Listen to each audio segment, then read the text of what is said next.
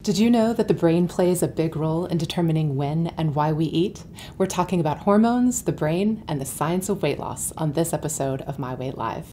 All right, Dr. Rubino, so we know that our brain is working against us when it comes to weight loss, Correct. which is why so many people do regain the weight that they lose on a diet. Talk about the treatments that are available that can kind of counteract those biological processes. Yeah, so I think there's, two fundamental treatments that are targeting physiology. So one is the development of medications, of which there are many different medications now, and we're very excited about the future for more medications, and then also gastric bypass or gastric sleeve.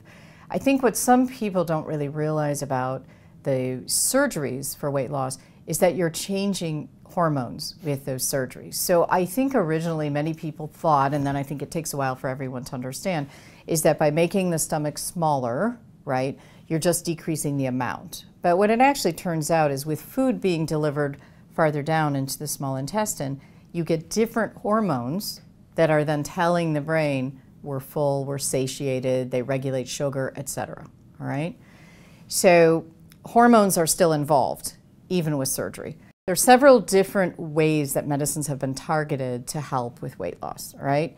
One is just to affect the absorption of food, okay?